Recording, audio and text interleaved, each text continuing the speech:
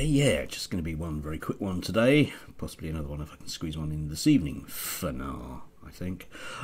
Yes, news emerged overnight of a photo of a party, quelle surprise.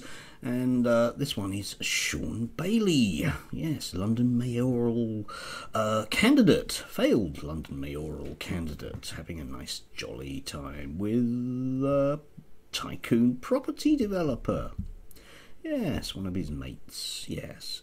Shaun Bailey has now decided to keep a bit more of a lower profile. I hope this means he won't be going on GB News anytime soon, because don't forget that these people are the ones that will sit on comfy sofas and tell you what to do, because, you know, they know these things. They're experienced.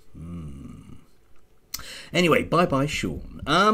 The intriguing thing about this, I think something that Novara Media brought up a week or so ago, was were there any senior journalists like the Beeb or elsewhere who went to any of these parties?